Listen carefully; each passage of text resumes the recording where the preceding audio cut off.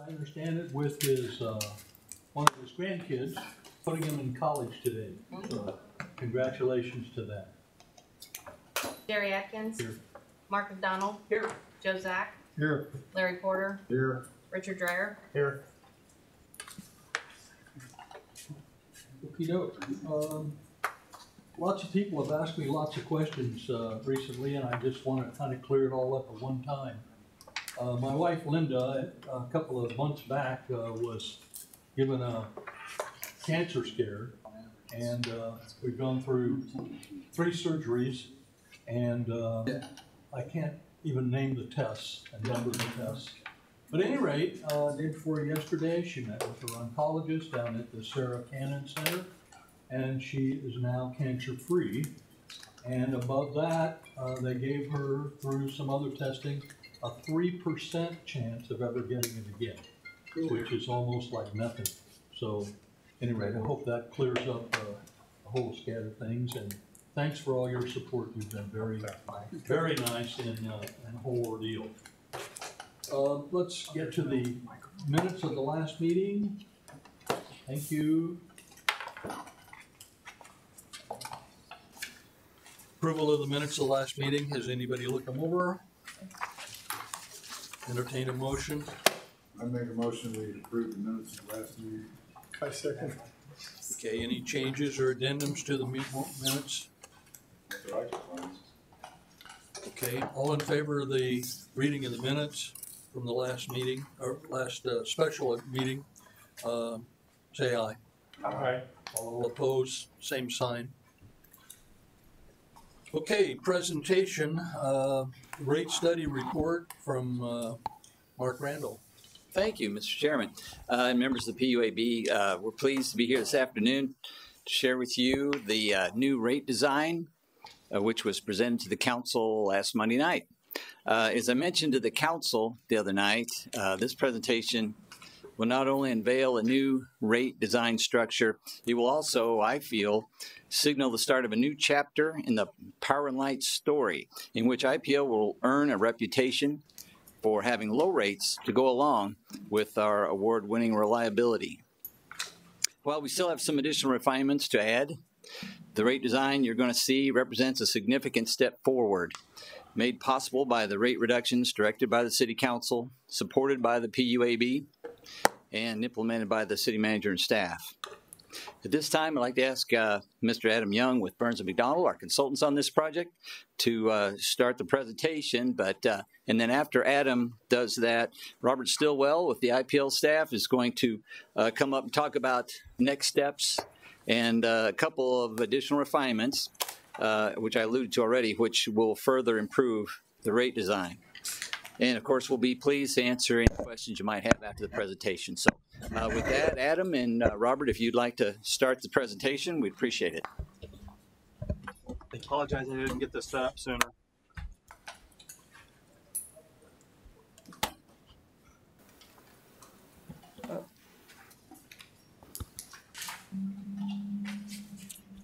Okay, I just turned my computer off. So again, I apologize. I'm not doing too well right now. Boy, it's a repeat of council meeting, isn't it? I messed up there. Come on, computer.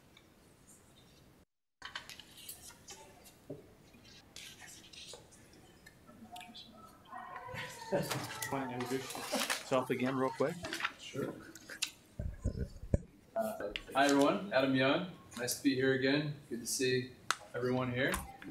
Talk to a microphone. Oh, so everyone goes this side. Can hear you. Sure. Is that better? Yes. Yeah, okay.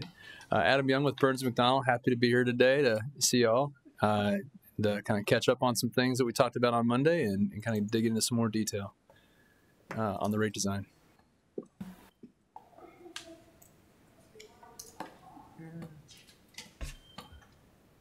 Hit slideshow.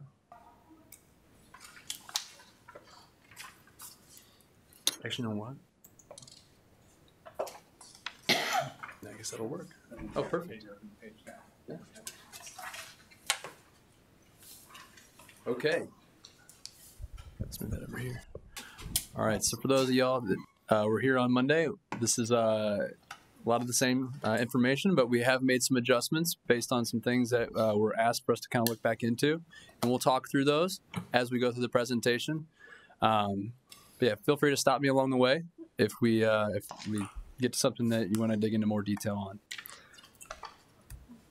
So as we talked about on Monday, again, we're talking about a total overall cumulative rate revenue decrease of 6%, 2% from January, already approved, and then 4%, which was approved in August. Yeah, overall 6. That's over what was in place last year. So we're not talking about an additional 6, but this is the overall 6 and what that future rate design looks like. Additionally, we're talking about rate class consolidation. That's something that the council, city management, and staff all wanted to see. So again, we worked on that and putting and consolidating some of those classes together, which we'll talk in more detail about.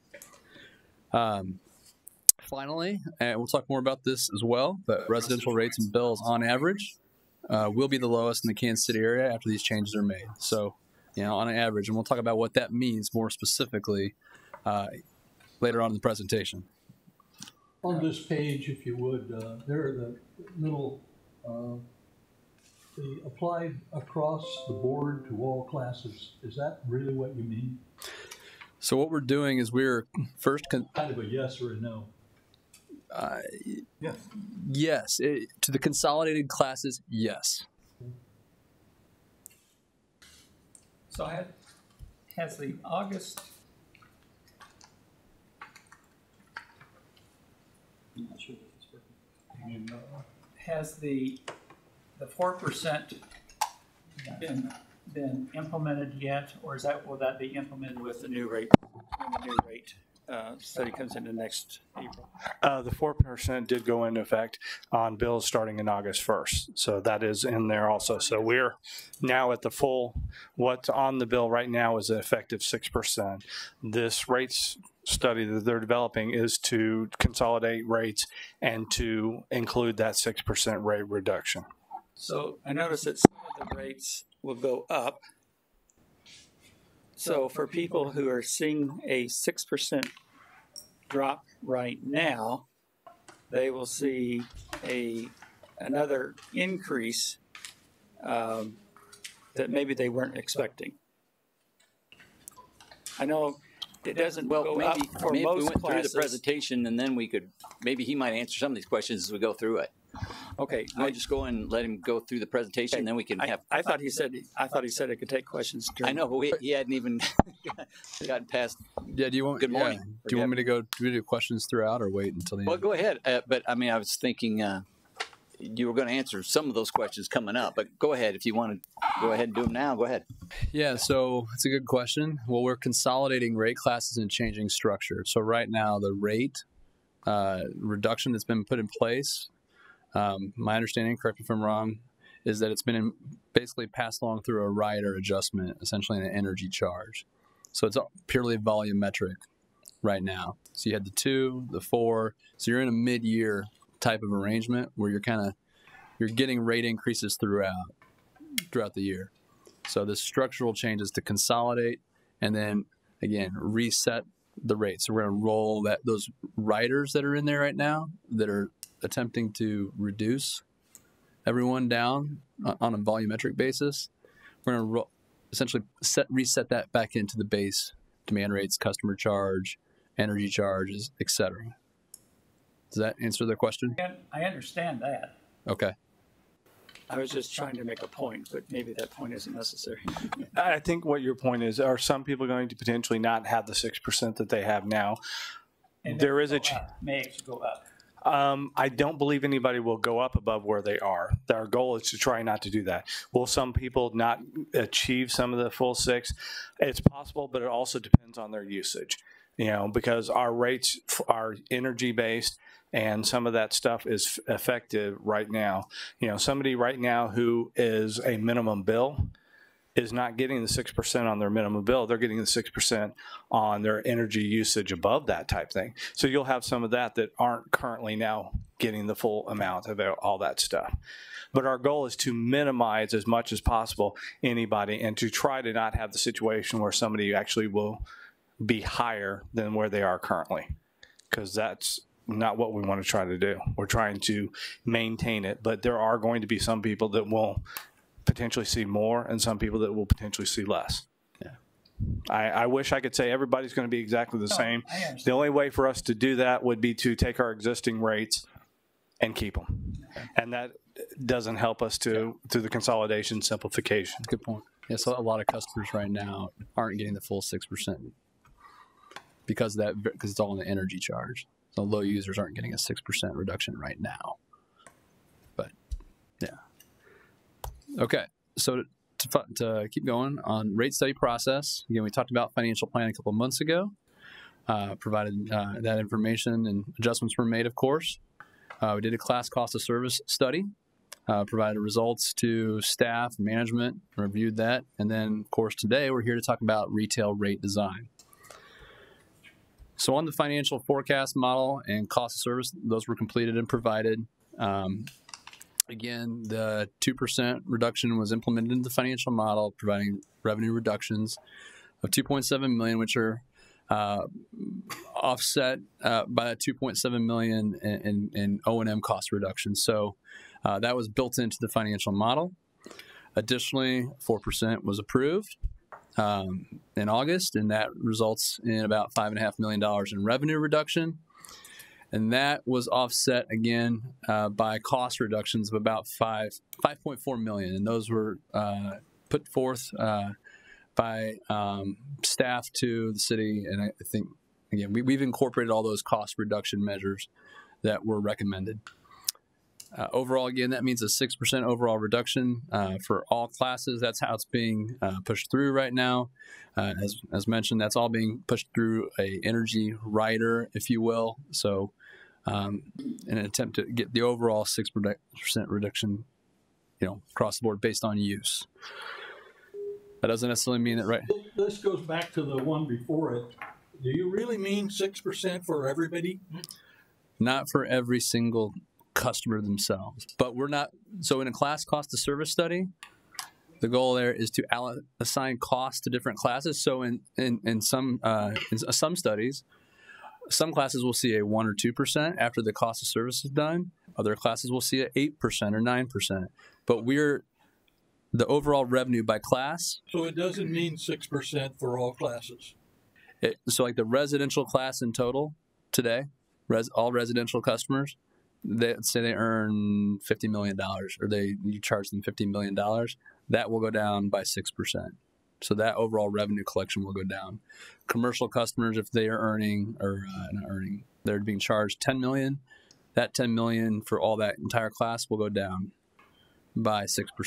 But we're not doing different things to different classes, which is a lot of times what we would do in a cost of service study and rate design study. You won't always go down across the board. Sometimes other classes get more of a decrease than others. So for all customer classes, that's not what that means. Go ahead. What are you meaning by all customer classes? What does it say? We're saying that the new consolidated rate classes will all go down 6%.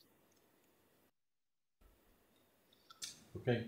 The revenue derived from it. The revenue derived from it. Between that and what's billed. Whatever, individual customers, not all, I can't say, there's no way you could say all customers will go down 6% because it's, again, based upon usage. But all customer classes will go down the 6% as we've been directed. What was approved by the ordinance with the city council with regards to the rate reduction? Wasn't it 6% for everyone across the board? 6% across the board. I don't think it said classes. I think it said everyone. I don't know what the ordinance says. Does anyone have it? I don't have that handy. That should be the driver for me. Okay. If we were to do 6% for all customers, then we can't consolidate or do any of the rate simplification. Right. To do that, we just need to implement our existing rates at 6% less, which is somewhat what we're doing now. You would have to take every charge, so whatever the minimum bill charge, the energy charge, the riders, the only way to do that, you couldn't consolidate anything. You still have 22 rate classes. You would still have the same exact structures. Yeah, to that point. And when we've always done cost of service, rate studies, we look at it on a class level, and people will vary. Just like right now, people will vary on their monthly based upon their usage. Yeah, I Well, understand. I think it's all kind of make believe because did we have a calculation that said how we came up with the 6% reduction? I think a lot of people were upset. People on the board here, they were saying that it was premature for the 6% reduction, and how did the 6% come around? And now we're saying it's like gospel that we got 2% here and then 4 more percent. Was it based on any cost, or was it based on just because the council had approved it and now we're going to fold it into this rate study? Well, you want to answer that? I can't. Not sure what the question is. Was there something scientific that I'm missing? That's all I'm asking. Well, no, the council picked a percentage of reduction they thought was necessary to get us more competitive, and that corresponded to a certain amount of revenue, so we cut our revenues and our expenses by that amount. So then what they've done is they've applied that to each customer class, so that every customer class, so it wasn't like, remember the whole debate about whether it should be, which I think his next slide was going to kind of talk about whether commercial versus residential should be targeted. And so the council said, no, put them across the board.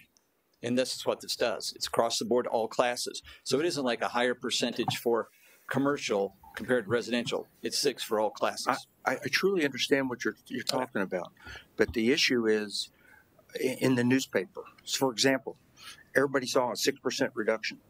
Everybody gets their bill. The folks that are low users are going to find out they're not getting 6%. And I can assure you, those folks could care less about anything other than getting their 6% reduction. That's all I'm saying.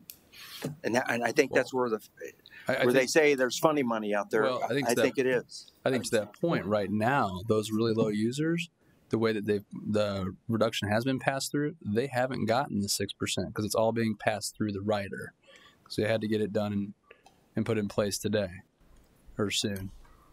That went into place August 1st, and we're And I don't know what the heck a rider is. A rider. All I know is that the board or It was the applied council. to the FCA. It was applied to The the FCA. council voted and said there was a 2% and then there was a 4%, and everybody was congratulating Councilman Huff. He initiated it, but folks, we're telling them a different story. And I know you may have a real good answer for it, but the average ratepayer that we represent are not going to be happy when they get a 0.2% reduction in their rate. And someone else is going to get, they're going to say the rich folks that have the big houses that have the more utility usage is going to get a larger than the 6% reduction. You don't hear that in your mind? Or maybe I'm just hearing things again. I don't know. as of right now, the new rates, the new discount that are in there, they get a 6% off of their usage and demand. And that's what went into effect as of August 1st. And that is 6% overall.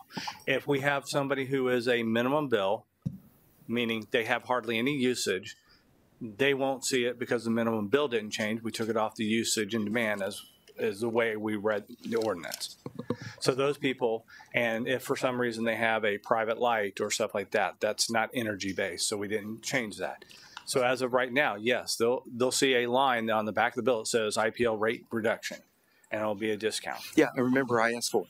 So I think it's important that how we communicate to the ratepayers what we have done. Mm-hmm. Somebody that's getting less than 6% is going to be very upset, and Facebook will light up. And they'll get back to, we can't trust you and all that malarkey. And I don't think that's the case. But at the same time, we need to do what we said we were going to do. Pure and simple.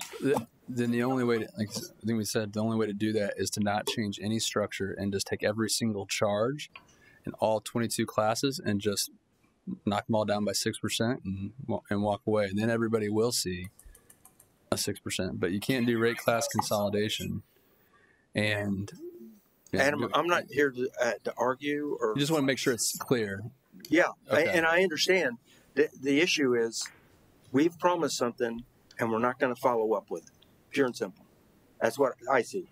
And I don't see how a 6% reduction that we promised is not going to make it possible for us to reduce rates. I don't know that I would agree with that either. So I'm not an engineer. You're the expert, so continue on. Yeah, again, we're taking the I'll kind of get back into the presentation. 6% reduction by class. So if we had $50 million in revenue or $100 million for residential, that's a $6 million reduction in revenue for that class. But that's not what you're saying. You didn't say it in the one before it. In this one, it says for all customer classes. For the class. Class, So it's for the class. class. I'm not saying for all customers. It's not a customer. I'm saying for all customer classes. There's going to be 12 consolidated rate classes. Not every customer. Can I ask one question? Sure. Yeah. When the city council voted on this for 6% decrease across the board, then did you guys come in after that to figure out how that was going to come across? Is that how, Yeah, is that so how we- that came across? We with this? were directed to assume an overall reduction. Originally, when I was back here, I think 3 months I ago. don't like to assume. No, But okay. It was supposed No. to be a 6% decrease across the board. is what they voted 6% on, revenue correct? reduction. What was understood was the council said they wanted to see 6% reduction across the board, was I think their language. So what we did with the first 2%, we applied it to the fuel cost adjustment because that was a quick way to do it. But as has been pointed out, that's all tied to usage. Is that rate reduction or is that fuel charge reduction? That Do you see what I'm saying? isn't really rate reduction. That's just applying a discount to that as basically a placeholder to get something in quick until we did incorporate it into a rate structure. So now what we're trying to do is incorporate that 6% into a rate structure. So as they already pointed out, some people didn't get the 6% because they didn't have usage. So this is trying to do two things at once.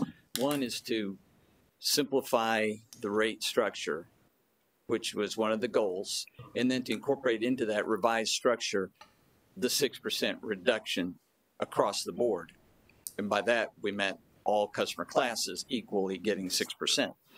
So perhaps if the board wants to make a recommendation for a change to that approach, maybe we ought to go through the presentation, hear it all. Right. And if you think that makes sense, then maybe you'd recommend to go forward with it, or maybe you'd recommend to make a change. So I would recommend you go ahead and let him finish the presentation. You can see just how the rates will change for individuals of all different usages, and then you can see whether that substantially achieves all of the objectives we're trying to do here.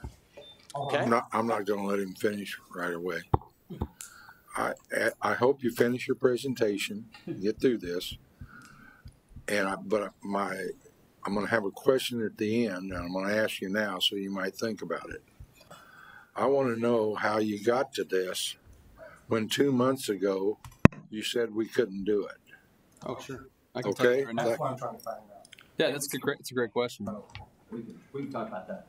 Yeah, no. So based on the financial forecast that we did put together, revenues at existing rates versus the cost forecast, we came in and said that you shouldn't do a decrease of more than 2%. That was the max that you should do. That's what we presented, and folks heard that, and then council directed a reduction of 4% with commensurate cost reduction measures. So whatever reduced revenue the council wanted, IPL also reduced costs commensurately. So now we incorporated that direction.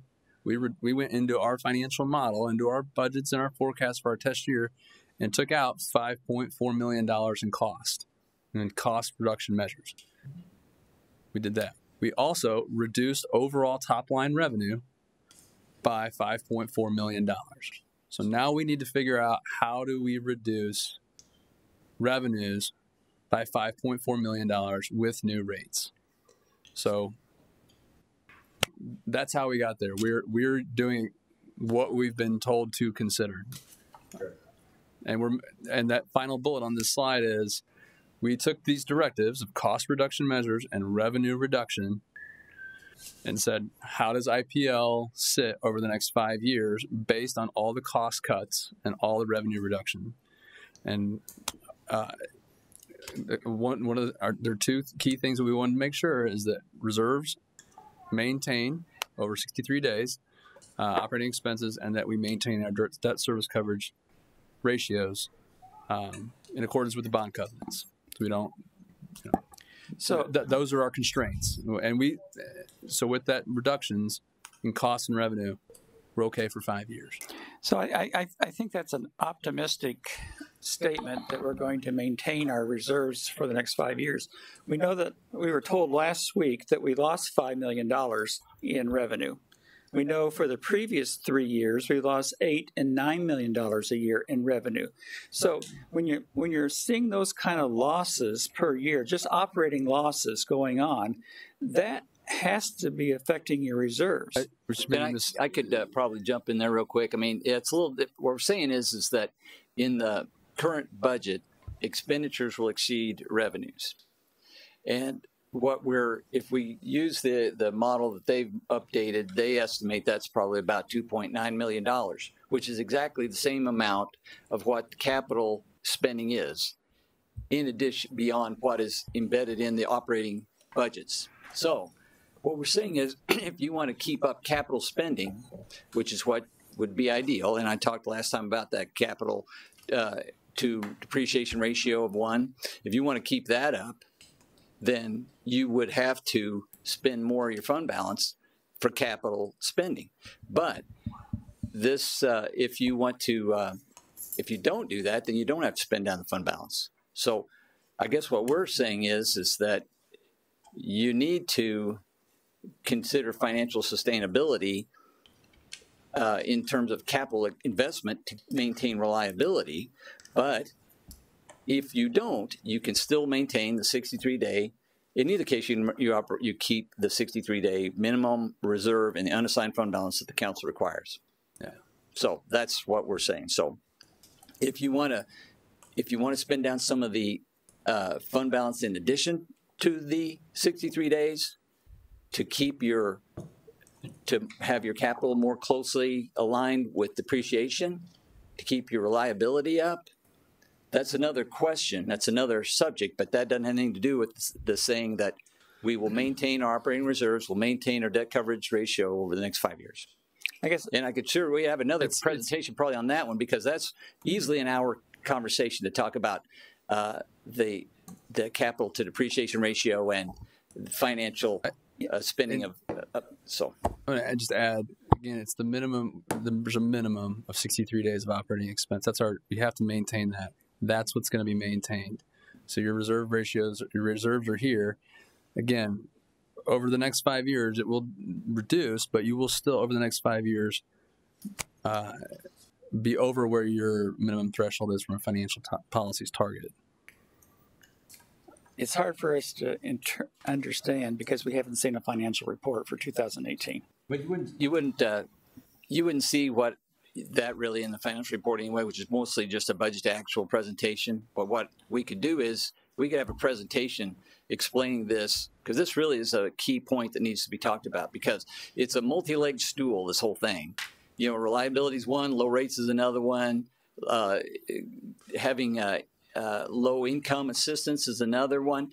You know, financial sustainability and its relation to capital spending is another one, which we should go in. That's another whole hour. I think we could talk about that. And so it just basically, he's saying that either you could spend down that fund balance more for capital or not, depending on how you want to do capital spending to match depreciation. But in any case, this presentation, we've got 63 days reserve maintained. Let's move on. So moving on to class cost of service, like I said, overall revenue reduction is 6%. The class cost of service, which is part of the study scope, is to identify which classes are responsible for the cost. So how how do you recover those costs? Do you cover them from residential, commercial, and how much? So we did conduct the cost of service, and we did identify that some classes should be maybe receiving more of a reduction, and other classes should be receiving less of a reduction, if not even some of an increase based on how costs are assigned. The analysis did indicate that residential is under recovering its costs. So on a purely cost of service technical standpoint, they shouldn't be going down by 6%. On the flip side, large general service is over recovering. The rates are too high. Those should be coming down. But that said, we provided the analysis, and IPL and City Council did elect to do an across-the-board revenue reduction. So we're not going to do a 0% reduction to residential and a 20% reduction to industrial. It was said each class should go down by 6% in revenue on a class basis. And again, normally we would say that in some instances, maybe the industrial class would go down by, if we were to do class cost service, we'd maybe go down by like 9, and residential may go down by 2. But we were told to ignore that. Yeah, but Eddie has heard it. Is there a possibility that the large users could go down by 9 under your theory here? So again, large general service is an example, that particular, which we'll get into later on. That particular class generates a certain amount of $1 million per year. That class today will go down by 6%. Will some users in that class go down by more? It's possible with the rate structure, which once we get to it, we'll talk through that. But there's some that may go down by less than 6. But again, in total, it's 6% for that entire class. So moving on to rate design, and again, setting aside class cost of service for a moment and just focusing on rate design. We're directed to do a rate overall revenue reduction of 6. So key components include rolling in the existing FCA, which is the fuel cost adjustment rider, which is currently valued at 2.5 cents, into each of the existing rate structures. Additionally, consolidating and simplifying the 22 rate classes into 12. So there's a lot of different classes. We'll go through each of those and talk about what that means going forward. Again, the consolidated class, so residential general use, for example, that consolidated class will go down by 6. The residential spacey class, that consolidated class will go down by 6. Large general service, they will go down by 6. Residential rates and bills going forward will be less than GMO rates and bills for each residential class on average. And I'll get into that specifically in a minute because I want to make note of some of the things that we did identify over the last day as we were trying to make sure we were incorporating the franchise fees and riders and et cetera. So we did dig into some more detail Just there. quickly throw in there that GMO, that refers to the KCPL GMO district that is the one that would be Lee Summit, Blue Springs, but would not be Kansas City, which is another KCPL part. Oh, thank you. That's Kansas City Power Light GMO service territory, right? That surrounds IPL. Additionally, and I guess Robert will talk about this as well after this, the manufacturing rate that is part of the overall next steps in the rate design. So in talking through the rate class consolidation, on the left, you can see there's quite a few rate classes. 22 on the left, consolidating that down considerably on the right. A lot of these rate classes have very few customers in them, and they're specialty end-use riders and discounts. A lot of these things have been in place for 30 or 40 years, and the intent here is to roll up these classes into several consolidated classes, which are more appropriate for electric utility service today. And starting off at the top with residential and residential hot water heat rate, there is a rider in there or a provision that allows a discount for water heating. This is something that all the utilities in the area have moved away from, including your peers. So consolidating the water heating rate class into residential standard general use. So there's only a single general use rate. On the residential heating rate, there are 3 different rate structures for folks who have a residential electric space heating equipment in their home. again, the other utilities in the area and your peers in Missouri, the other large municipals, they have a single space heating rate. Columbia, Kansas City Power Light, GMO, KCPL Missouri, KCPL Kansas, they all have a single space heating rate. So we're consolidating those into a single space heating class. General service, again, there's several several rate schedules which only have a few customers in them. We're consolidating those into a single general service rate. This is your small commercial customers under 10 kilowatts. Think your retail shops, small businesses. Again, these are customers that use about the same as a residential customer. Again, it's very small users. Large general service. Again, we're collapsing the schools, the sewer pumping, and large general service space heat all into a large general service class. This is those customers that use more than 10 kilowatts. So think about maybe a hardware store or a grocery store, or maybe even a machine shop or something of that nature. Those are indicative of your large general service customers. So again, there's a lot of end use rates in there. We're rolling them into one. And then finally, with TEGS, Total Electric General Service, and schools all electric, rolling the schools all electric into the Total Electric General Service class. So we're, again, making some consolidation, some simplification, and we'll talk about what the rate simplification looks like as we get into the details. The other large customers, these are where you have very high use, high load customers. We're not consolidating them. They're going to stay where they are. And each of these, there's only 5, 6, and some of these LGSP, LP2, interruptible, and large power transmission.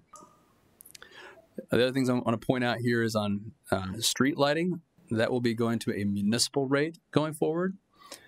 And then we will also be putting in a manufacturing rate or rider, as mentioned before. So the next slides, we're going to get into more of the details on what all this means. So, Mike. So municipal rate is a new rate, which we never had before. That is correct. And does that include more than street lighting? That's a question for Robert. The municipal rate will be based upon what was passed by the ordinance of needing the reduction of the $665,000 that was passed middle of June by ordinance. So what we're going to do is isolate the general fund customers and put them on the new ones and pull them out of the various rate classes there are, GS, LGS, that type of thing, to see which one. So it'll be a new rate that will be effective. This one rate won't be effective until July 1st because we have what we need to provide back to the city for this fiscal year. Rather than trying to bring it in halfway through the year and all that stuff, the plan is this one would become effective on July 1st. So I assume the municipal rate is lower than the rate that they would have been charged otherwise. Yes, because it's got to provide them savings. IPL is actually subsidizing the general fund We're putting them on a new rate structure. at a lower rate than they would have been paying otherwise. That's exactly right. That's 100% right. Yeah. So streetlight is being eliminated because we're no longer charging ourselves for streetlights. And then we've come up with a new municipal rate for all municipal facilities, which is, we feel, more corresponding to the fact that the city, if we were another large employer, this is the kind of rate they'd pay. So this is, we put all of the city facilities, instead of being on a variety of these different rates, we're in one new municipal rate, which is a good rate, but it's pretty similar to what we would have done for another large employer coming in. So it takes in things like the fire stations and city hall and the police department and that kind of thing. Okay. So it raises, we don't want to talk about it now, but it raises the whole issue of what the city charter says that IPL can do versus what we're actually doing. But that's a whole other discussion. Okay. So some of the things we talked about on Monday, and again, just at a high level, a couple key things. from a rate simplification process and modernization, more importantly, is first going from a minimum bill to a customer charge. This is something that, again, all your peers do, large munis and the large utilities in the area. So we'll talk about what that means in a moment. Also looking at removing the declining block rate structure where it makes sense, and transitioning to a flat energy rate. In some classes, we want to continue to maintain a declining block structure, whereas in others, we want to transition to a flat energy rate. And I'll talk about why in those classes we want to maintain later on. So starting off with general use, because that's the one probably that's going to get the most attention. With regards to the general use rate, again, we talked about rolling in the water heating customers, that special end use rate that exists today, into the general use class. There's currently a lower rate for people who use electric hot water that'll roll into the general use class. So, again, not a whole lot of customers in there, but there are some, and they'll get absorbed into that class. Additionally, on the residential electric space heat, we talked about how we have 3 classes for space heating, or different flavors and types of space heating, putting that all into one going forward. So with regards to the residential standard rate, RS3, that would be the new general use rate. So those customers that don't have electric space heat. We were starting off with the energy side of the equation, the off-peak season. Today there is a declining block rate, which essentially indicates that the more you use, the cheaper it gets. With the tail block over 600 kilowatt hours in off-peak season being almost 13 cents. And in the earlier blocks, you're almost paying 15 cents per kilowatt hour. Going forward, the off-peak season, when you roll the FCA in, as you can see on the right, the FCA goes to 0. So the all-in rate goes down to 12.35 cents. So we're proposing to no longer provide a discount for more use in the winter for general use customers. Similar in the on-peak season, you can see that even over 100 kilowatt hours per month, customers are paying 15 cents per kilowatt hour today. So we're reducing that significantly down to 12.75 cents. So you can see the early block is fairly high. That again gets rolled down, and all that gets compiled into a 12.75 cent per kilowatt hour rate. So there's no longer an advantage to using more from a cost perspective. Additionally, so those reductions, those are significant reductions if you look at it on all-in energy rate, are being compiled with moving from a minimum bill to a customer charge of $10. And that customer charge is a little bit different than what you do today, but this customer charge is substantially lower than the other customer charges, not only in the Kansas City area, but across the state. So we're going with a very low customer charge because we're being mindful of some of the low-use customers, because we want to mitigate any kind of negative impacts on bills. So I understand the elimination of the blocks, and I think that's a good idea. I don't understand why you're maintaining a differential between off-peak and on-peak. It's only 3% difference. Why don't you just have a single rate between on-peak and off-peak and simplify it even further? That's a great question. We did talk about doing that just over the course of the year. What we are trying to continue to do is maintain some seasonality in the rate, because it does cost a little bit more. What we're trying to do is make sure that we're still collecting the same amount of revenues in the winter in the residential class as we are in the summer months. But you could average the two somehow and generate the same amount of money. You could and just have a simple rate. You could do that. I'm going to step in on that. It's something that I think we probably will move more towards in the future, and something because the extreme price differential between on and off peak is there's still some difference, but not as much. We've chosen to keep the on and off, to keep some of the seasonality similar to what we have now, similar to what our competitors have. Yeah. You know, it's not to say that we couldn't here in the future go to a single, doesn't matter which season you're in. Second question, is the pilot included in these rates, in this figures right here on this page? So I'll step in on this. Yes, it is, because what we're trying to do when we're doing our comparison, for our existing rates have the pilot baked into them. These numbers, we still need to possibly tweak them a little bit, but they would include, yes, the pilot fee is in that. So the published rate would probably be, customer charge, if we went just a straight 9.08, the customer charge for the customer may actually be $9.08. So in these numbers, they are in there. When we actually publish the rates and bring forward the schedules, we're going to have the pilot out of it, and it will be a separate charge that will be on the bill. But they are in there right now, yes. So is pilot only times the energy rate and not times the customer charge? No, pilot would include the customer charge too. So it's actually $10 times 1.0908. No, it would be less. The published rates would be less than that. This already the $10 is theoretically with the pilot in it. So to get the 9, it would be like 9.08. Like $9 times. Let's just round it to 10. So you're gonna, if it's $9.10 or something is what your customer charge is going to be. We will back it out when we publish them, because it will be a separate line item on the bill once we go through this rate structure. Okay, so you're not adding our pilot on top of these numbers, because they're already in these numbers. Okay. Back out of these. Right. But we left them this way for our comparison basis, because rather than trying to back figure and change what our existing rates would be without the pilot, we just left them in, and we did our rate comparison as if the pilot is there. One quick question or comment. Sure.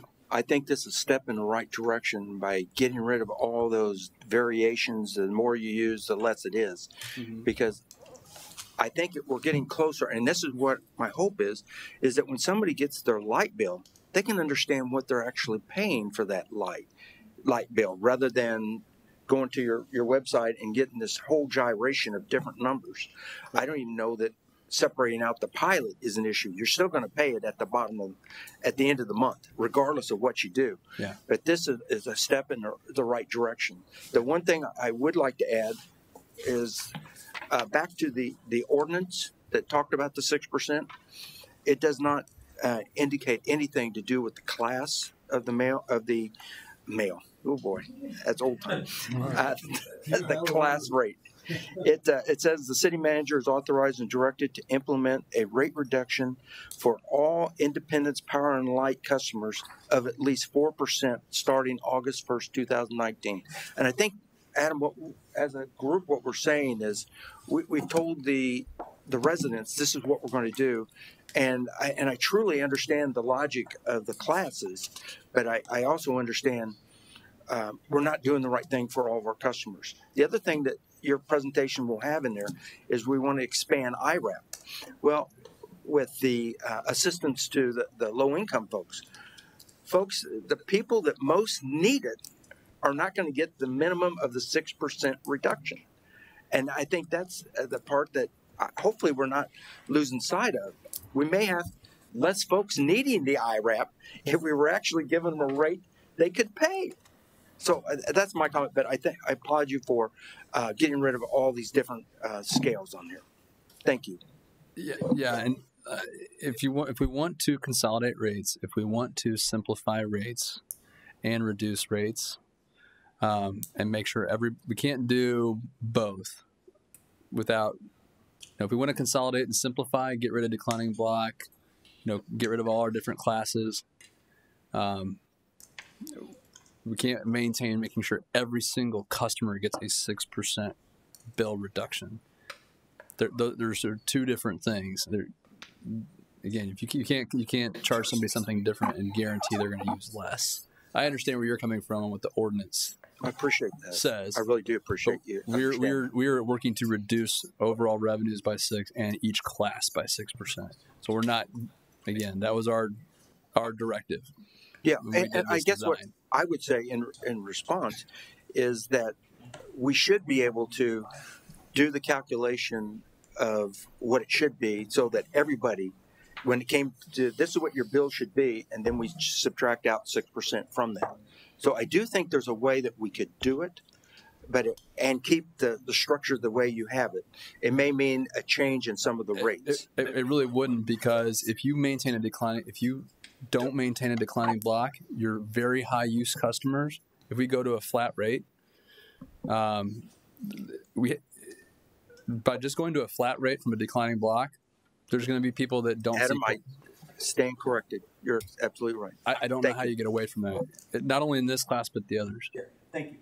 I think that I agree with you. I think it's unfortunate. There's some of us who voted against the 6%, the 4% at this point in time, and some of the council members also voted against it, realizing that this was going to happen. That mathematically, this had to occur. What you just described. If we had voted the 6% decrease after we created the new structure, then we could have done something differently. But it is what it is, and I understand that it's a problem of communication, but there's nothing else that we can really do about it. You can see. I mean, the customer that uses 1,800 to 2,000 kilowatt hours per month, They're going to see an increase. well, they won't see an 10 cents to 25. That's about the same, 13. right? You got to add these two together to get to that. Oh. But So 12. again, the very large users, just by getting rid of your declining block, see an increase. But coupled with an overall decrease, that actually works itself in such a way that's actually beneficial on the high users by getting rid of the declining block structure. So this is where you can see in the winter where there's a steep discount for high use customers, and overall class reduction of 6%. Customers that run the range from very low use. So let's just going down to the bottom here. The average user of based on normalized weather usage of, I think it was 2017, the average user will save, of course, that will save 6%, the mean, if you will.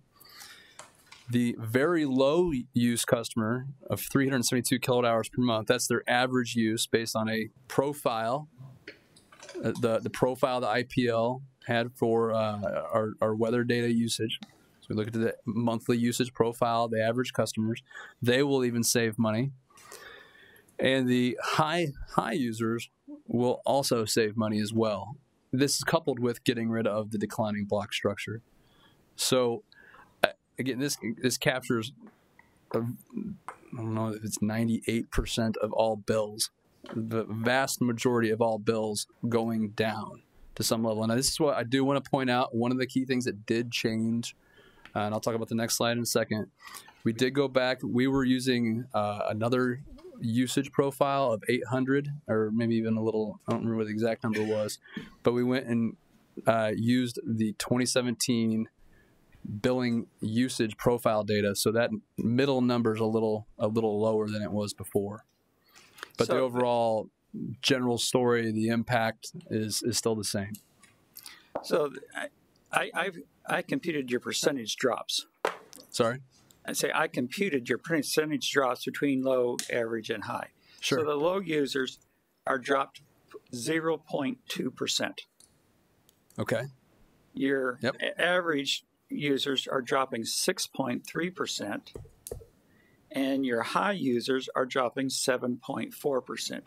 So those who are really benefiting from this change are high users. Everybody saw a decrease. The low users saw very little. It's 11 cents. The biggest users are the ones who got the biggest benefit, which is we're balancing things here. I understand the mathematics. Right. It's just the way it turned out. I don't presume that you wanted the high users to get the best benefit. Not really. But that's the reality, that unfortunately high income people are getting the best benefit out of this. I'd like to. You say high income. It's high usage customers. But usually the high income people have the biggest houses. They have the biggest houses, but they also can have more insulation, the more efficient appliances than, say, somebody who's maybe of low income, but may have a house that doesn't have the same insulation, same appliances and all that type of stuff. Because I know I'm going off experience. I had Herb Webb, who used to go out and meet with customers, went to a lady who had a high bill complaint. She was living in a mobile home that had holes in the walls and was using, space heaters and had high usage because she was trying to fight through what environment's doing. So yes, we found a slight correlation between income and usage, but that's not necessarily a full correlation. Right. I'd like to point out, even my own use. I'm an engineer. I retrofit my house, make it very efficient. My own average use in my house is less than the KCPL average use. And again, engineer, work at Burns McDonnell doesn't mean that I'm whatever. But again, you can't correlate income and use. There is a loose correlation, but There's a correlation. It's not 100% correlation. it's definitely not 100%. In fact, it's probably more like maybe at best 50% R squared when you're looking at if you do I think we did actually do that analysis, regression analysis. It's not a very high correlation, and it's not something that we would ever be able to hang our hat on, because there's a lot of very high income people that live in small apartments, and there's a lot of low income people that live in large uninsulated homes that don't have money for the energy efficiency and retrofits. Moving right along. So again, this is really just to point out So I do want to point out here, I did present this slide on Monday night, again, to compare where IPL is today, or I'm sorry, going forward, the proposed rates versus GMO typical bills. One of the things we did go back and look at, because we did get some feedback on the franchise fees, so we went back and looked into each of the additional riders and fees, and we did identify that we did not use the correct ResRam rider. It's one of the 3 riders for KCPL GMO. We updated that and updated all of our calculations, so they are slightly different than what was presented. I'm going to full disclosure there. But the overall story is that the average Independence Power and Light general use customer still has a lower bill than the average GMO customer, with the same franchise fee tacked onto the GMO rates. So we're trying to put those on an apples to apples basis, and that is how things that have been done in the past for other presentations made to PUAB and They don't have the same. They don't have the same franchise fee out in Blue Springs as we do. That's They're true. 5% more at 9. That is correct. But when And we've always you done can't our compare those. Okay, we're not comparing how their bill is at their location. We're comparing, and we've always done our comparison, how they would be within the City of Independence. Because what control does IPL have over the franchise fee? So are we needing to, if there's a difference, the city has a different franchise fee. Are we needing to make up for the franchise difference because the city has a different franchise fee? If that's the case, then we need to redo some things. What we do is what we can control. Going forward, I will say, we have the franchise fee in here because that's how we've always done the analysis. Going forward, when our new rates don't have the pilot built into them, we won't be dealing with franchise fee because we're just looking at base rates. And anything such as sales tax, franchise fee, anything like that that's city chosen to do will not be included in any of our analysis. I don't want to extend this presentation any longer than I have to. But guys, when you're making a statement that says, our comparison says that we're lower than GMO, we are not lower than GMO. We're talking about rates. The only reason why they added the gross receipts tax onto the rates here was just so we could have this historical comparison. So these proposed bills here, they track to the prior slide, which also track to current, which had it already built in there. In future, you will not see any pilots or any franchise or gross receipts tax in rate comparisons. We only did it in this one just because so these would tie together. So a point to that is, if in the future, as Robert mentioned, if you pull out the franchise fee out of the rate, so you reduce all IPL rates by 9%, right? You'll put them on the same equal footing as GMO without the 9% in our analysis. So I thought the whole purpose of comparing with GMO is so that we have a good It is. comparison, economic development We do. that I think do. we can compare. Instead of losing the plant to Blue Springs, we'll be able to keep them here. But if you're putting in our franchise, our pilot onto their numbers, we're selling a different story. Well, and that's that we talked about that yesterday, and maybe even pulling it out of both sides of the equation, so you can just see what the raw rates are. Because the franchise fee is really what the city decides it wants to either charge a utility to do power, to sell power in this jurisdiction, or whatever it tacks on to IPL. I truly understand that, and the point is, the average ratepayer has to pay the pilot. That's right. Pure and simple. It's a part of their rate. Yeah. It's a part of the rate that goes back to the general fund. And I get all those things. And it's very important to me that we maintain a very strong general fund. But when we make assertions that our rate is going to be less than GMO, I knew something could not be right. Well, Garland brought it up the other day. He thought, If you had the same rate between GMO and Independence Power Light, if the energy rate, the kilowatt hours was the same, the customer is paying 9% greater, and Blue Springs customer is paying 5% greater than that rate. So there's a difference of 4%. That the way you're calculating that, you're ignoring that. You can't put the gross receipts tax onto a rate comparison.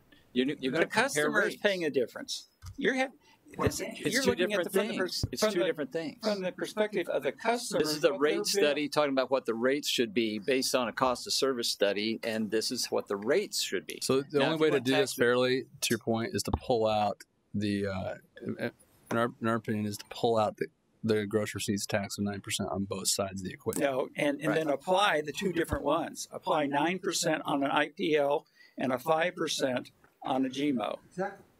You could do that, but Okay, so do we need to, in all future, we need to compare us to each individual city, as well as what their sales tax rates are? It gets very complex because the 5% is in Blue Springs, it's 7% in Lee Summit. Mm-hmm. So but and we'll have this table here is not correct in terms of you're saying this is what the bill is going to be. No. This is not what the bill is going to be. We've always said, in comparison, if they were serving in Independence, if GMO was serving in Independence, they would be paying that franchise fee. And that's okay. If this is how in the 12 years I've been here, this is how we've always done the analysis to make it an apples-to-apples basis. Yeah. And going forward, when we don't have the pilot in there, we'll do our analysis based upon our rates. We don't get into, what the sales tax rate is or the franchise fees going forward. And if the PUAB wants us to do that, then I guess we'll have to develop a new comparison based upon each individual city, based upon their franchise fee. We'll have to keep track of what their sales tax rates are so that we can get what their bill might be. We've presented that to you 2-3 times now. It's available through the U.S. Energy Information System. It puts all those costs in there, and it's basically saying, here's all the receipts, here's all the energy you sold, and it breaks it down, residential, commercial, industrial, and what else do I have? Transportation. Yeah. And it will show you a comparison. It does it for you. And it also will identify how we compare with other municipally owned utilities, not only just investor-owned utilities. Right. And I agree. That's what my goal is for us to get to that point. But based upon, if you look at that EIA information, you'll also notice that GMO customers use on average about 200 kilowatt hours more than IPL customers. I do have that comparison because I think we did. So when GMO, you get their average rate per kilowatt hour that they report all of their electric space heating and residential general use, and they pull it all into one.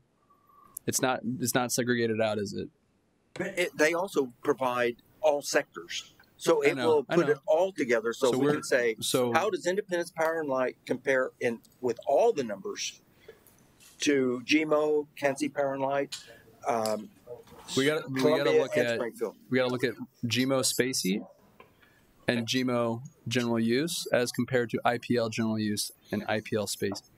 You have to put them on an apples to apples basis. If we take the GMO average rate per kilowatt hour, and that's apples and oranges combined, and we compare it to just general use over here, which is what this is, it's not a fair comparison, which is why we did general use compared to GMO and space heat compared to GMO. But you're saying that having different franchise fees is a fair comparison? I don't see that. If we pull them out, we talked about that. If we pull them out of this like if in the future you pull franchise fees out of the analysis. And I think, if we want and we can have them, we can pull the franchise fee out. So it's just on a rate basis. And I would be more than happy to do that. I think you have to pull it up and then multiply if you want to use 5% for Blue Springs and Green Valley and 9% because the customers in Blue Springs are paying 5%. The customers in Independence are paying that. That's a 4% differential.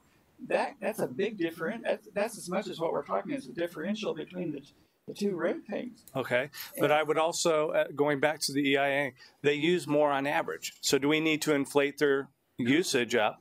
Well, I mean, but that's because if we're trying to compare to a customer there, and they have potentially larger houses and use more energy.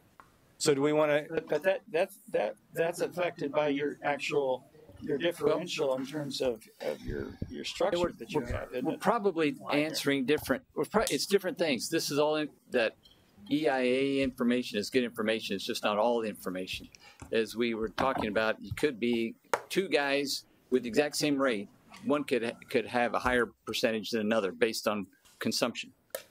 So it isn't the best. I mean, it isn't everything. So what we're trying to do here is just we're trying to show our rates are going to change, and we're going to apply the 6% reduction. And so we were just trying to do a comparison of what we're doing now versus what we're going to. Mark, the EIA rate the that we're difference going to set is going to the be EIA numbers are not doctored.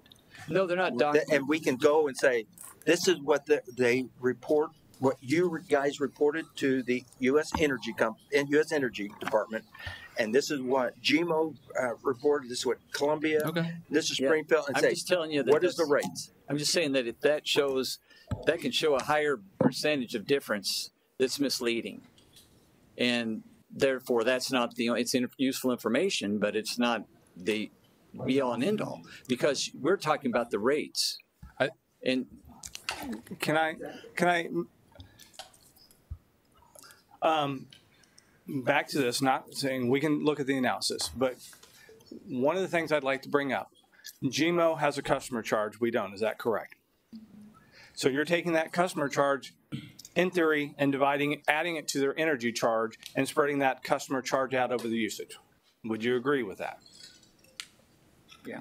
The numbers that I have here but if you have all charges. Okay. Sales tax, it has franchise fees, it has every cost associated that a customer would pay, and it simply divides it by how much is actually sold. Right. And it comes up with a rate. That's why it's as clean as information as you're going to get. Okay. If we have the exact same rates as GMO, let's say we have the exact same rates as GMO, and we, on average, if we have GMO's rates, and we on average use 200 kilowatts less, our customers, because we have smaller houses, apartments, that type of things. Our EIA number, when you divide it out, will be higher than GMO's. Guaranteed. The reason being is because that customer charge is spread out over less kilowatt hours. You have that fixed charge up front that is not energy related, that's going to be spread out over energy usage. I'm just trying to make it as simple as possible. Okay. That's all I was trying to do. Thank you. Okay, moving along. Yeah, thank you. Let's talk about electric space heat. So electric space heat, a lot of the same things we talked about before on general use, starting with the energy rate in the off-peak season. Again, there's a fairly steep declining block rate structure, going from 12 cents down to 4. So with electric space heat, it does cost less to serve an electric space heat customer. They're using a lot of use in the winter. So we don't want to completely eliminate the declining block. If we did, for those very large users in the space heat class, you would definitely see some bill increases. So we had to take that into consideration to mitigate that, even with a 6% class reduction overall. And recall, we're actually consolidating 3 electric space heating classes down into 1. And then, again, simplifying the rate structure so we only have two blocks. So all in, the average winter rate, if you do the average of the blocks, will be going down. Even in the tail block, you're almost at 7 cents for use over 900 kilowatt hours. Going forward, it's going down to 6. And then if you look at any use under 900 kilowatt hours, with the FCA tacked onto that, those low use customers won't be seeing a decrease in the energy use charge. So again, we're balancing to make sure we don't negatively impact the low user in the electric space heat or the high users. Trying to do a few things here. But again, overall energy charges on average on high and low customers are going down in the winter. In the summer, again, there is a declining block already, today. Moving away from the declining block in the summer. This is consistent with other rate structures. Again, not only KCPL GMO, KCPL Missouri, Columbia Water and Light are several examples. They do not have a declining block rate structure even for in the summer season. So most utilities, again, don't use a declining block rate structure in the summer. And again, eliminating the FCA. So you can see today your residential space heat customers are charging almost anywhere from 14.5 cents, thereabouts, maybe a little less in the higher blocks, down to 12.7 cents. So a significant reduction in the energy charge. But again, we're going back to the minimum bill, moving from a minimum bill charge to a customer charge of $10. Again, keeping the customer charge very low because we're, again, trying to be mindful of the low use customers so that they don't have that increase. So again, probably could justify more, but we want to keep it very low, definitely lower than all your peers in the area. On the residential electric space heat typical bills, again, everyone from the average user down to a customer that's using half of the use, we'll see a bill reduction.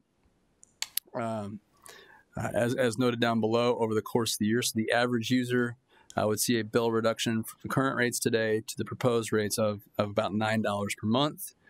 And you can see how the low users' bills would reduce and the high users' bills would reduce as well. So again, making some critical changes to the rate structure, declining block and the customer charge, rolling in the FCA, but also trying to make sure we keep folks from seeing bill increases as well with some of these modernizations to the rate structure, which are, again, we're not doing anything that's drastically different than what everybody else is doing in your in this region, particularly with your next door neighbor.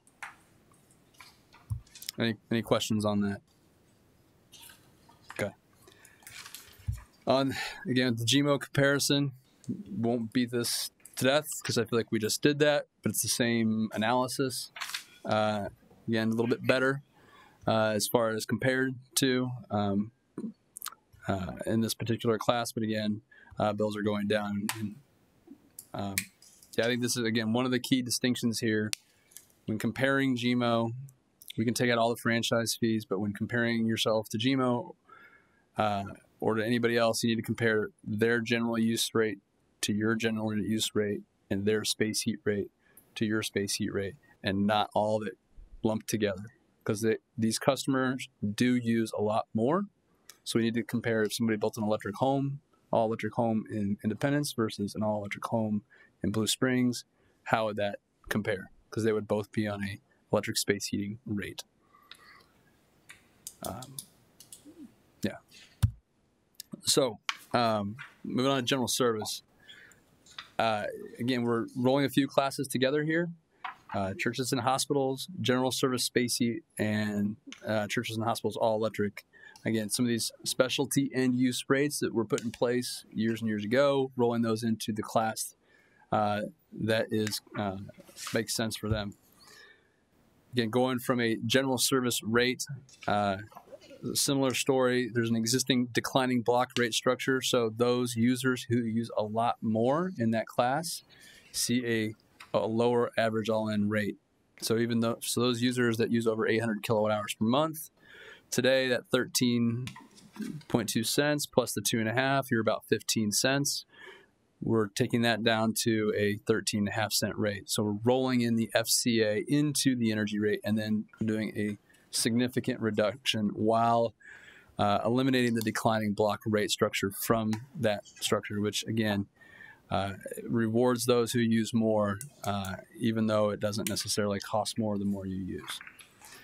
Additionally, also implementing going from a minimum bill to a customer charge, a fixed monthly customer charge. Again, we did compare this to the others in the area to check to see how much, making sure we are lower than the commensurate class, that small general service class that GMO has today. So we want to make sure that we're not doing anything that we're putting in as low a customer charge that's reasonable, and introducing that as opposed to a minimum bill. Would you go back to the one before this one? This one. Yeah, this one. And we don't need a big discussion about this, but it just seems to me that churches that sit there 7 days a week and don't do much over hospitals that operate 24 hours a day at a high rate are lumped together in kind of a strange fashion. Speaking to that, most of the big hospitals are on the LGS or an LGS PV rate. The big hospitals, a lot of the ones that are. What does that mean?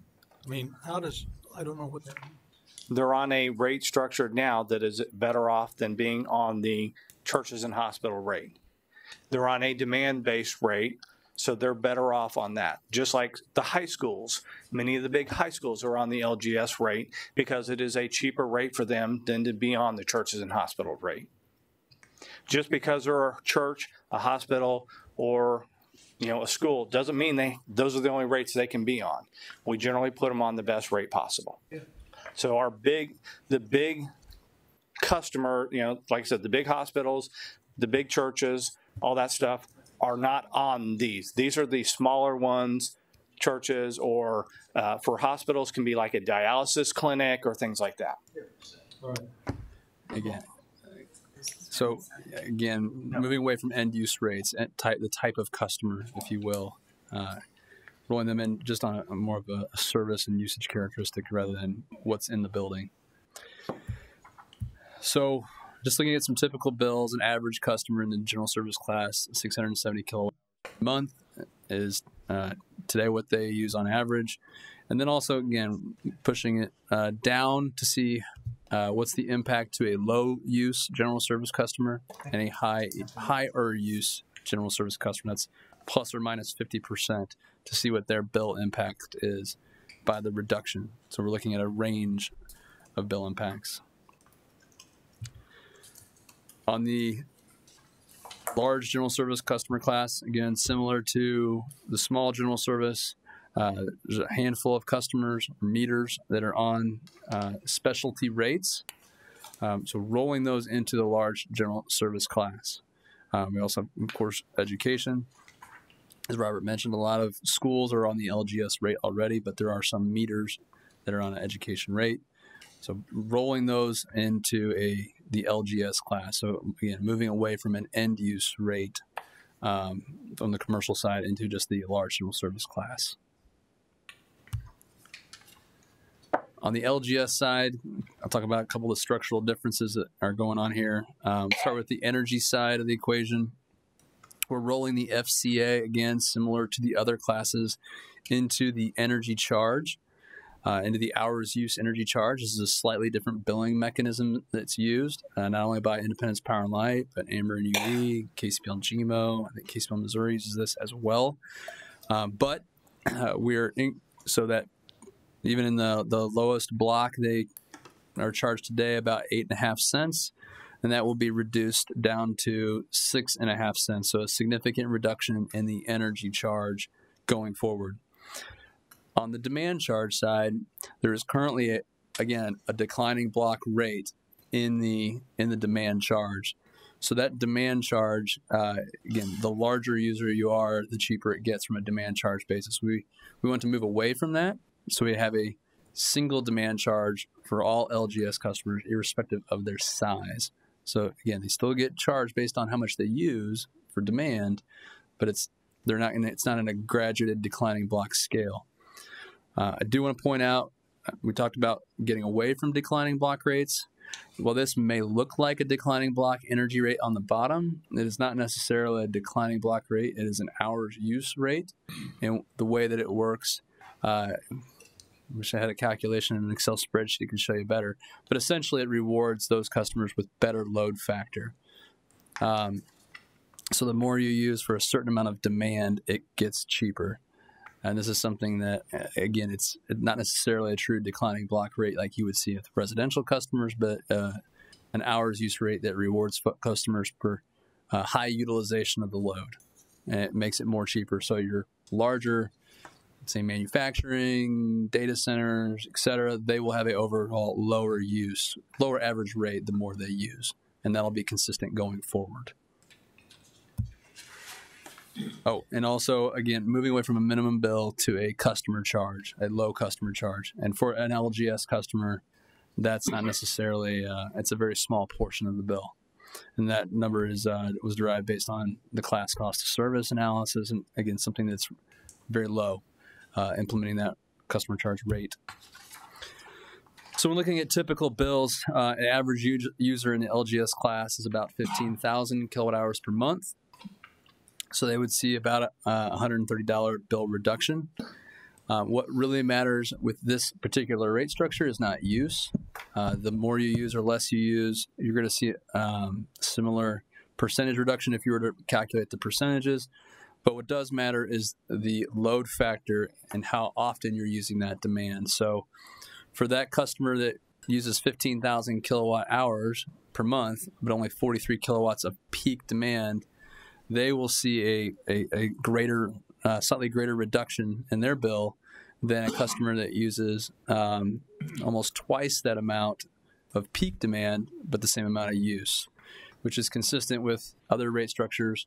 And then, again, also with your own rate structure. The more you use, the better your load factor, the lower your overall bill. But again, we're moving to a demand charge structure, which is part of the reason for that difference.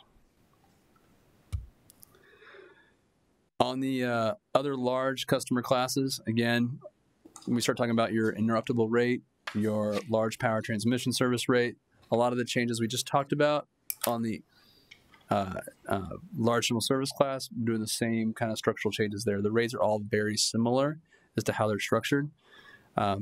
Tags, again, I just kind of going through this. Those are specific customers. For those who aren't aware, those are customers that meet certain use requirements. Again, proposing similar changes to that we talked about with LGS.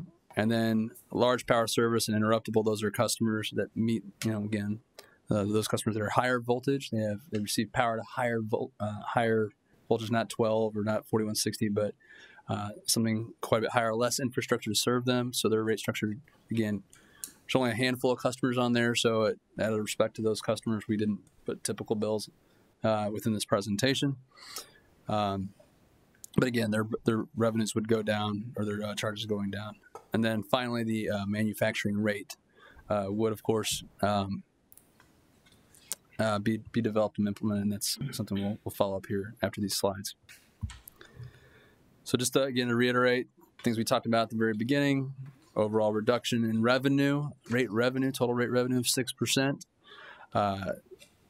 Across the board to all classes in total, so each class gets a reduction.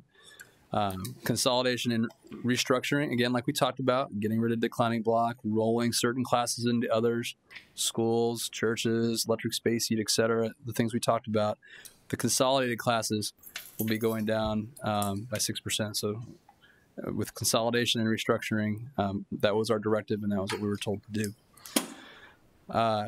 And then again, residential rates and bills on average will be amongst the lowest in the Kansas City area after these changes are made. And yeah, you all were present for their delightful discussion on franchise fees. Any other questions? I got one. I got just a couple of questions. Robert, maybe you can answer this. At what point will the FCA change and go up? The FCA will be rebaseline. We'll basically take what the existing costs that are in the current and that have been incorporated into base rates, and it will be calculated on a annual basis. Is our goal is to move forward with a true up if necessary. Everybody else around here, we're on a monthly basis.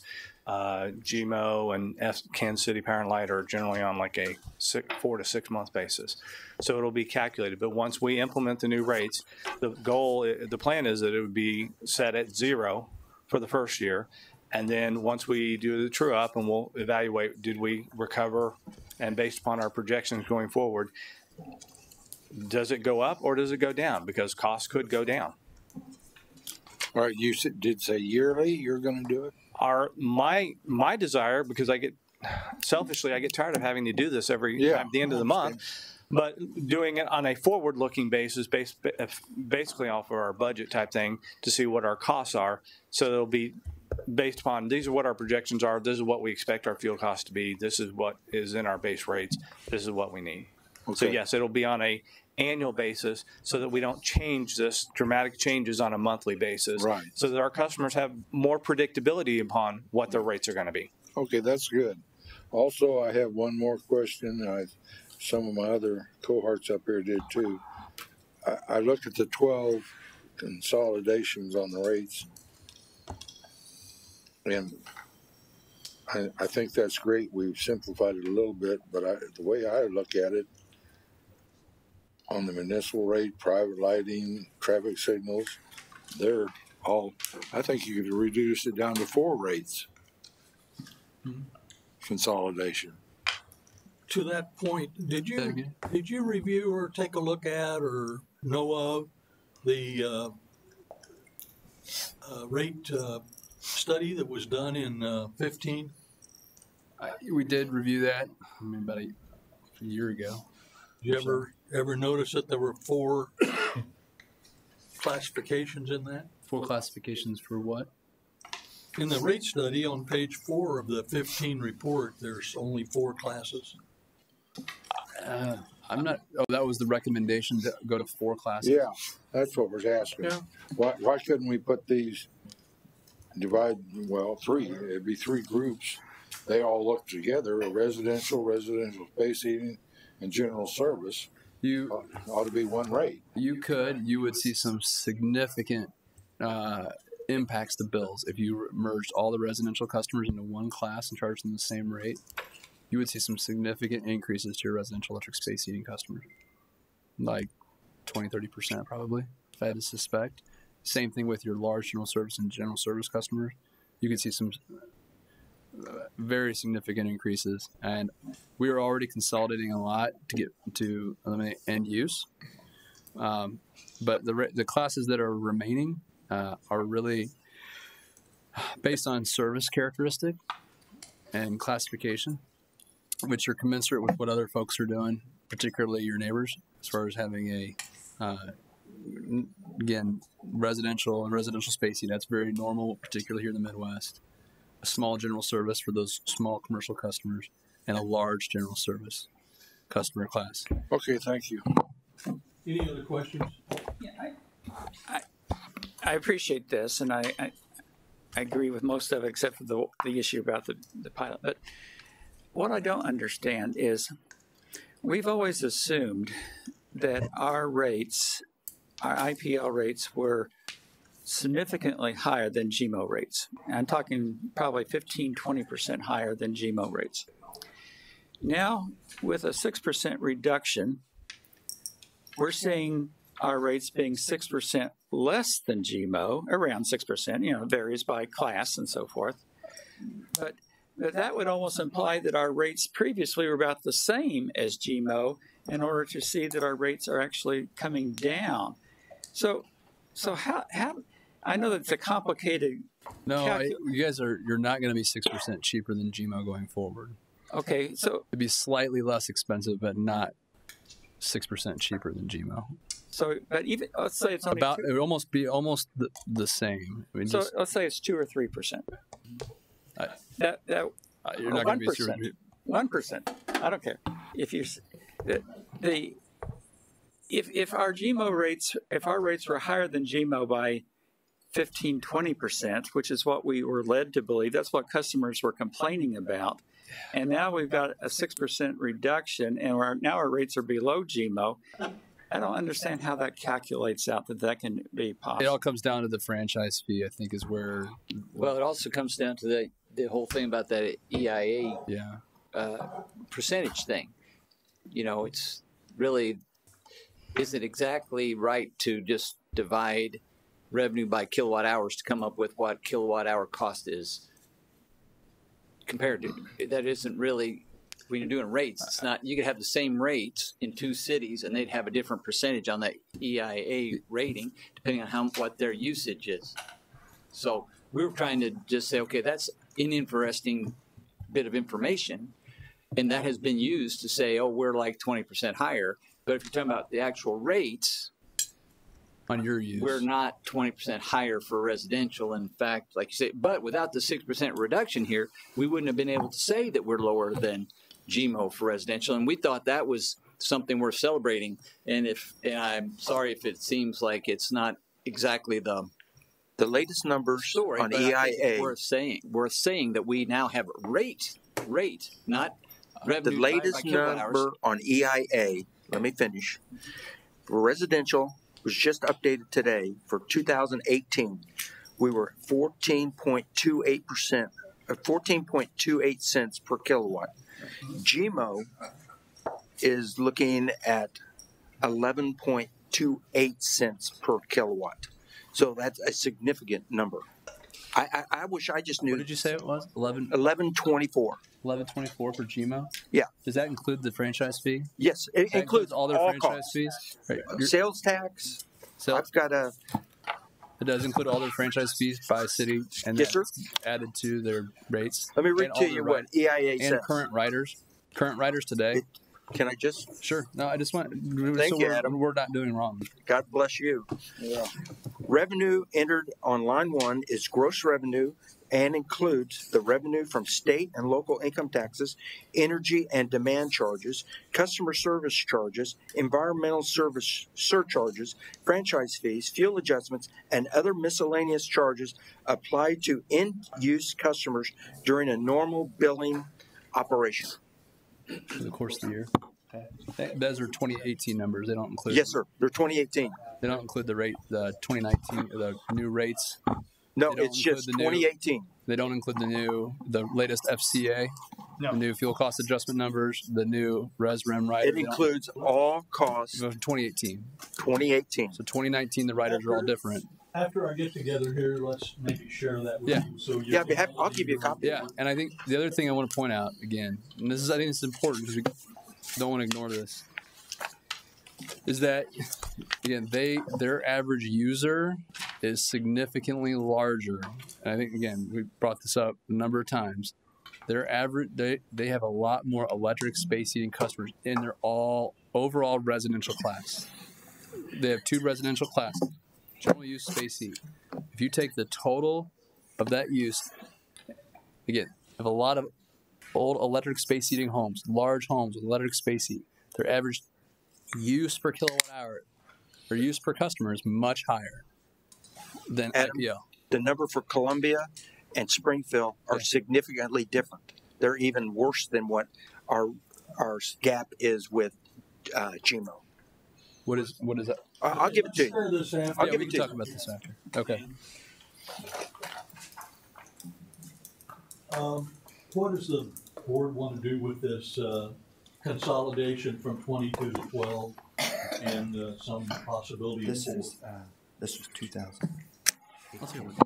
You okay? Well, my question was answered on going to the 4. I don't think we can do that. I say we go ahead and approve the the 12 consolidation, that's progress, the way I look at it. So I'll make a motion to that effect. A second. Yeah, the only question that I had, I think needs to be a discussion at a different time, but why we're having a city rate that gives benefit to the city over other users. And I think that's a charter violation, because the charter actually says that IPL cannot subsidize the city, and we are in effect subsidizing the city. Well, I'll agree with you on that. We're subsidizing the city, but where'd Dan go? Matt, how much does the fire department pay you for each hydrant? Huh? That's built into the rates. That's right. It's a safety thing, and it's my personal opinion. I shared it with my good friend Mark. Street lighting is a safety issue also. I want to be able to look out my front door and see the druggies walking up and down my street, so I can call the police and they'll show up in 45 minutes. And we did not discuss that. We didn't discuss that. Okay. But all I'm saying is, this charter has been violated so many times, Garland. If you look in the past, I've lived here all my whole life. They've violated it so many times. They've been to court on so many things. The only thing that's going to correct any of this is if they have charter amendments or go to the public with a vote and change the charter. That's my personal opinion, and I hope you respect it. Thank you. Okay, we have a motion on the floor. Any discussion on the motion? Can you repeat the motion? Except the 12 consolidation on the, As in this report. As in this report, yes. And I second. And we already have Okay, any second. further? Okay, all in favor of the motion, say aye. Aye. All opposed, same sign. Moving right ahead. Reports from the different companies. Thank you, Adam. You're dismissed. Yeah. See you next week. Mike, Not for long. do you have a report? Yeah, just one thing. We did have our 60% design meeting last week regarding our biosolid upgrades, the lime stabilization, and we're right on schedule moving forward. Next month, middle of September, we will be doing our 90% and hopefully be done with this project by middle of next summer. Any questions? Yeah. What's 42nd Street? I think we talked about it is a public works issue. I did talk to the city engineer this morning, though, just to get an update, see where they're at. She said they're looking to break ground and begin the construction phase in October. October. So they're going to council on the 2nd of September for approval for the contractor that they selected, or Okay, will be thank you. selecting, I should say. Matt? As far as one Mike? good. No. Oh, sorry. I guess I need a. Oh, sorry. Oh, sorry. One positive thing to note, this last month we had about 9,743 calls with an average hold time of 4 minutes and 38 seconds. That's an improvement from last year. At this time, we were about 25 minutes on an average hold time. So we're getting it down. We're working on it. We're continuing to improve in that. The other thing, just a couple notes. Over here, our little, or I shouldn't say little, our pilot project that we're doing on James Downey, we've got that main all installed. We're tying over services. It's been approved for in-service, so everything's passed on that. Trying to get that wrapped up. We'll get some costs together so that we can see how efficiently we did that and moving forward with our main replacement program. One last thing, July, we pumped about 940 million gallons of water sold, and that's down about 5% from last year at this time. So that's where we're at. What was that leak across the street here? Ran for a day or two? That was us flushing the newly installed main. We have to flush our mains for 2 days and have 2 consecutive clean samples. Super. that's what that was. Any further questions? Just when will we start getting our monthly reports like we Mike? did previously? Mike? Yeah, I thought that he'd be here today, but I'll find out. We should be getting them every month. I don't know what is the hold up for this month. I'll find out. Okay. Any further questions on water? Okay, IPL? Yeah, I mean, we've already talked a lot about IPL. The only thing I want to add was you asked last time, you wanted to know whether the payment had been received, the transfer from the general fund to the Power and Light Fund for the real estate for the communication center, and that was transferred on June 30 last year, 18. Okay, any further questions of IPL? Okay, any comments from the board members? I got one more. Go ahead. I just want to thank Robert for a fine job he did putting this all together for the straight. I'd like to credit. Thank you. Yeah, I have one comment. I don't know whether to make a motion or not. I'll ask Mark. Would it be possible? I understand you're giving us the reports, but a lot of times it's, well, everything's working all right.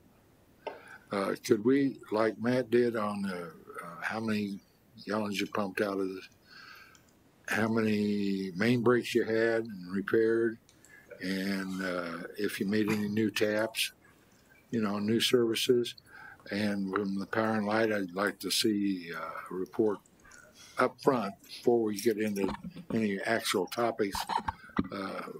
What any new poles set, transformers repaired, and from the sewer, any sewer breaks, what you might have repaired. I think I found out from talking to a lot of people, hear this board meeting and watch it. And I think for your benefit, it will help the public to know that when they turn on that faucet, there's a lot more work goes on for you to turn on that faucet. And you're doing that work. In the same way with Power and Light, you turn on your light switch, it isn't just because you got a switch, it's because these guys put up a pole. And the same way when you flush your stool, I hope you flush. Anyway, would I need to make that a motion? Well, to that point, Mark, we were getting what you guys were calling a dashboard report, and that just stopped 2 or 3 months ago.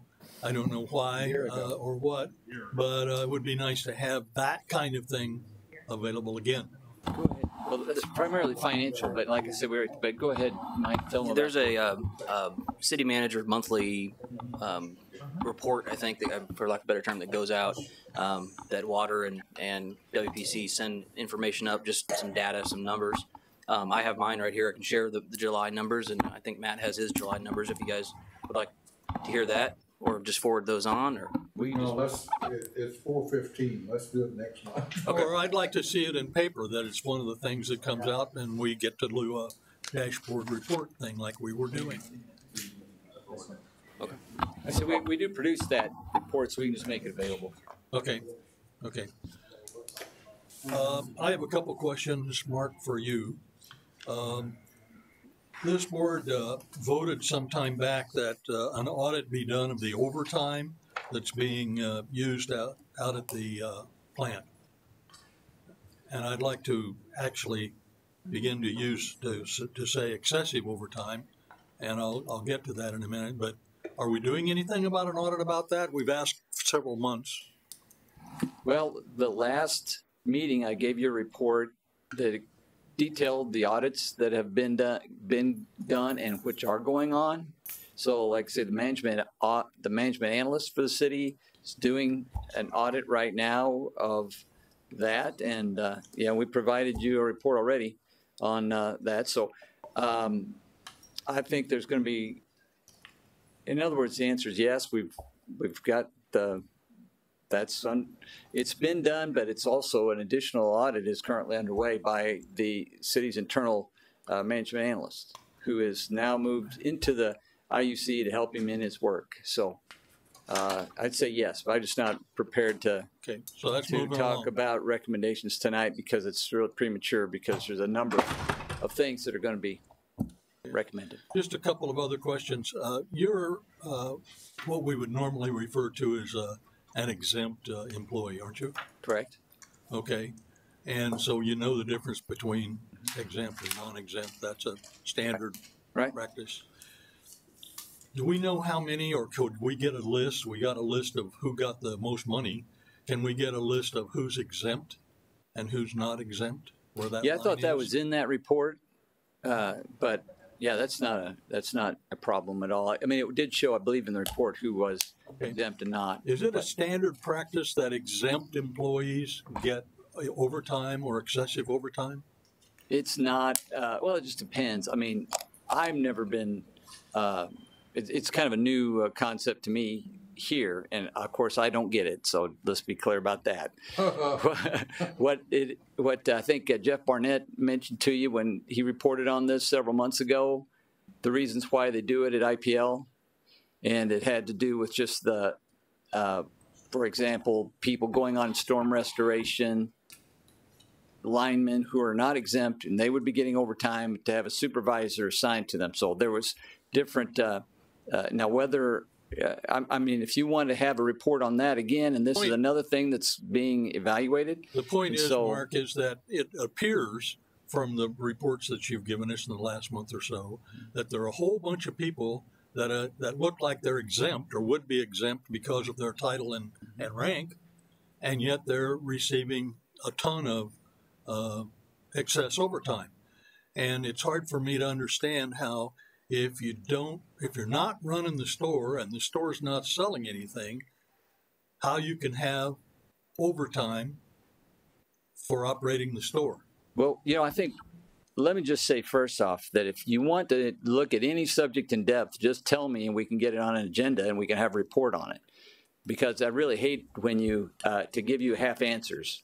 And when we don't know what it is that you're wanting to know, we haven't had a chance really to research it out very well. I was trying to what I'm say getting was, at is clear, and that is we have a lot of exempt employees out there who are getting excessive overtime for doing nothing that the plant is running. The plant is not running. Well, hasn't been running for some time. Yeah, no, and it's we got a big overhead out there of people who are getting lots of overtime for a plant that's not running. That's what I'm getting at. And I think that we've already discussed this, and we do realize this. It isn't something we don't know about, and it's something that is being looked at. All right. But you also had a bigger question about overtime not for exempt employees in general, which we got into that several months ago. Pretty much then it was in the context of that storm relief issue. So remember that whole conversation. So we'd love to rehash it again, and we can give you up to date on where the management analyst and all these. Because it's, in other words, what you're saying is not unknown. It has not been is not unknown to the city manager's office. I don't have a beef with these guys going on mutual aid or the collective bargaining group. Those people are doing their jobs, and when they're called in, they're called in. I'm talking about the people above them who are getting lots and lots of overtime, and the plant's not running. That's as clear as I can be about it. Mark, excuse me, is that all right? Yeah, Mr. Chairman, could you get us that report on non-exempt or the exempt employees down at plant? Sure. And how much overtime they're having, and have it for us for the next meeting? Very well. Or before?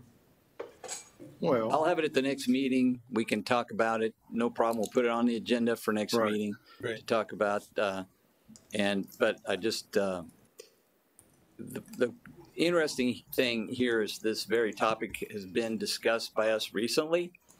I think that you've probably seen some communication from someone about it, probably why you got that communication. So I guess what I'm trying to tell you is we're aware of it, looking into it. It's not new news, but we'll give you an update of where we're at on it. Mark, is that fair? I appreciate what you're saying, and I know what you're saying. Again, I've lived here all my life. I was one of those that got some of that standby overtime at the water department. So I know it happens, and we want to know why, and if it's causing a problem. and it needs to be corrected. Simple as that. Yep. Likewise, I was on the, FT&D. Likewise, I was a superintendent at T&D, and I was involved in this. And industry-wise, basically, the way it's set up at Power and Light, the superintendent is basically the general foreman. In construction or any other major electrical place, your general foreman makes more money than the people under him, and it's that simple. I know they give these titles and all that, but actually, the superintendent does a lot of work physically in storms and so forth, helps out with everything, the safety, the whole deal. So it's not just like, industry-wise, this is all across America. It works like this. Now, I don't know what titles you give these people, but generally, like I said, it's just more or less your general foreman, and your foreman and are broken down into crews and so forth. And he generally just is the general foreman over the other 4 or 5 or 8 foremen who are out there. It's that simple. And he gets commensurate pay, usually 5 or 10% more, depending. It just goes up in steps. Let's just say offhand, the lineman, whatever he's making, the foreman makes 5% more. The general foreman makes 5% more than him. And that's just the way it is across the board in industry. Now, the titles, I don't know. You can put any titles on them you want. But basically, that's the way it works. Any other comments? Second? Get a second. Second. Anything else? Okay. All in favor say aye. Aye. Thanks for being here, gang.